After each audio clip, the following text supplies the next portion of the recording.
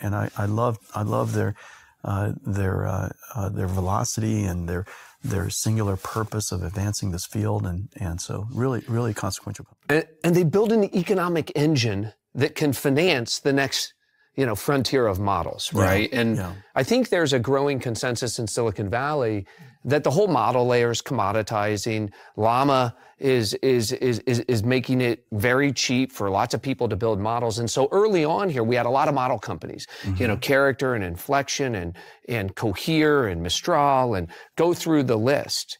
And a lot of people question whether or not those companies can build the escape velocity on the economic engine that can continue funding those next generation. My own sense is that there's going to be, that's why you're seeing the consolidation, right? It's OpenAI clearly has hit that escape velocity. They can fund their own future. It's not clear to me that many of these other companies can.